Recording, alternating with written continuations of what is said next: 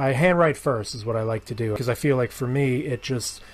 there's no interruption from the keyboard. I feel like if I'm typing it first and I can't quite flow, so if I screw something up or if I don't like it, I have to backspace or I have to copy and paste it if I want to move it to the beginning, whereas with pen and paper, I can quickly scratch it off, write in between the margins, write little notes here, doodle, put a star, circle it, put the arrow to the top. Like, I'm just flowing on the page.